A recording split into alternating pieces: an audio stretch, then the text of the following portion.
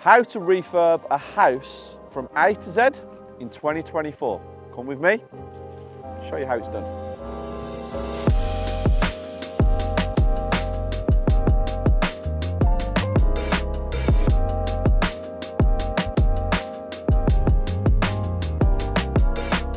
First up, it's the strip out. Straight away, as soon as I come into the property, the first thing I do is remove everything back to brick, which means the kitchens are gone, the bathrooms are gone, all the internal doors are gone, all the internal woodwork like the skirting boards, the architraves, the door frames, everything, carpets, tiles, the entire house, to me, for what I do, is taken back to brick. That is the strip out. So, a structural engineer is next. It's the person I contact to come in and give me all of the calculations for any internal configurations I want to do. So if I want to knock that wall out, if I want to knock that wall out and make the kitchen, the dining room bigger, if I want to create an open plan living space, my structural engineer is the next port of call. Now it's time for the first fix electrics and the first fix plumbing. This is where your electrician and your plumber come in. They create all of the original work that needs to be done for the next phase. So next up is carpentry. This is the first stage of the carpentry. This is where the internal door frames are fitted. Now the reason I have the internal door frames fitted is because the next phase, it actually works better. So come and take a look at this. Next up will be plastering, and the reason that I have the internal door frames fitted before the plastering is because when they plaster the walls, I like the plaster to go up to the door frames. Some contractors will put the door frames in after the plastering is done. That is a massive no-no. Make sure the internal door frames are fitted before the plastering is started. First fix plumbing is done. It is now time to tile your bathroom. The plastering is now done. It is time for the next stage of the carpentry, which means you will fit all of your architraves, which is this all around your door frames, all of your skirting board in the property, and some contractors at this stage will hang the internal doors. Now me, I like to hang my internal doors at the end of the property once the carpets, the flooring, the tiles, the laminating, whatever you choose, has been laid.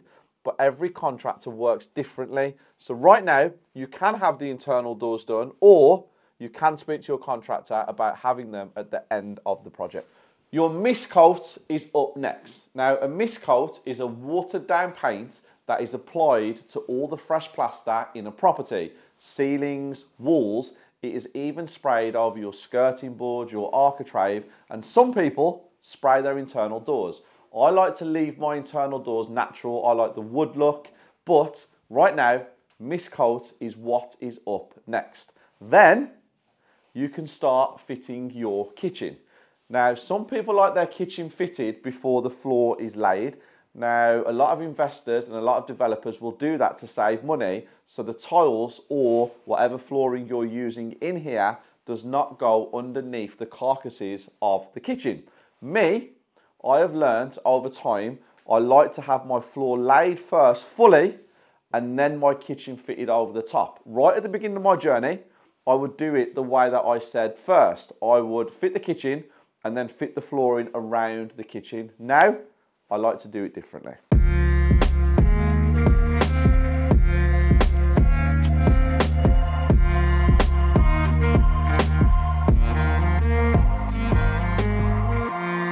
Next up, second fix electrics, second fix plumbing. This is where all of your spotlights, all of your plug sockets, all of your switches, your radiators are hung and everything is installed. Second fix is a very, very important phase because this is where you get to see the property coming together. Your bathroom will be fitted at this stage as well. Windows and doors are a huge part of development projects. Windows and doors can take anything from 3 to 8 weeks to be made and delivered. A contractor will order these when you give them the job to start, and they can be installed at any time during the development. Your contractor will take control of this, and your contractor will work with his team around everything that needs doing to make sure your windows and doors are installed with minimum fuss.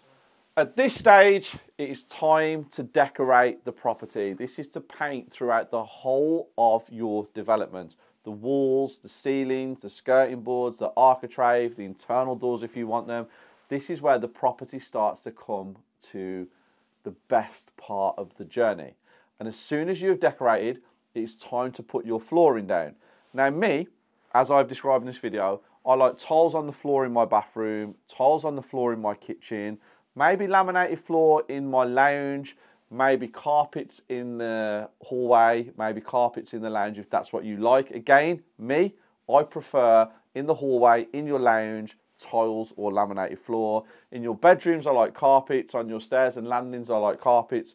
But this is the stage where you get to pick the finishing touches. Now it's time for landscaping, front and back gardens. So I always leave these towards the end of a project, but you need to calculate it as entrances can be a problem. If you're on a terrace property and you can't get around the back, your gardens need to be done right at the beginning because you don't want to cause any damage to the works that you're doing on the interior. But this is the stage that I take care of my landscaping. Now we are on to my favourite part of the whole development, the snagging stage. This is just before your contractor hands you the keys back. This is where you come in and you check everything. You make sure all of your lights are working, all of your plugs are working, all of your sinks are working, all of your toilets are flushing, your showers are showering.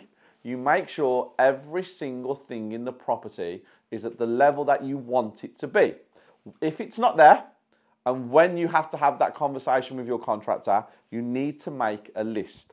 At this stage, it is very, very important to understand every single thing that you want doing, your contractor will do it at the quickest pace they have ever worked. Because that final payment that you have to give them after snagging is usually their profit. So there you have it, guys, the A to Z process for you to follow and make sure you do things correctly. Now, these are the type of videos that every single person likes to watch, the educational videos. If there's a video that you want me to shoot for you, comment below, let me know. Me and my team will make it happen. But in return, smash that like button, subscribe to the channel, and I'll see you soon with more golden nuggets.